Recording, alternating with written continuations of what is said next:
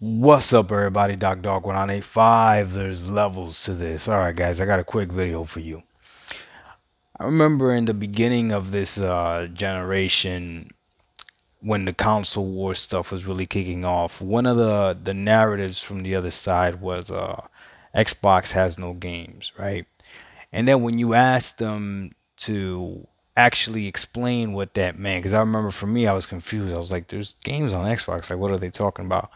Then it really narrowed down to Xbox has no first party games, Xbox has no AAA first party games, Xbox has no big budget AAA first party games on the platform. That's what they really meant when they said Xbox has no games. No games that are first party, exclusive to the console, and a AAA budget, whatever that means, right? And it's funny because now we're 2 years in to this console generation, and I would argue that indie developers and small studios have been carrying the generation. I would argue that indie developers and small studios have been giving us some of the best gaming experiences for the past 2 years.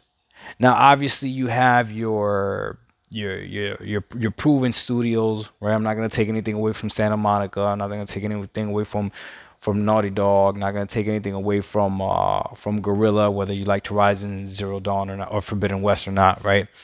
Um, Playground Games with Forza Horizon 5 is an amazing game, right? I know a lot of you don't like 343 and Halo Infinite, but I thought Halo Infinite was good. At least the campaign, I really enjoyed it. Okay, I enjoyed the multiplayer as well, but I know some of you didn't. But in terms of these games that have hooked us and caught us off guard and all that other stuff, these indie developers and these smaller studios have been putting in work, man. A Plague Tale Requiem, Plague Tale Innocence, Stray did really good, right?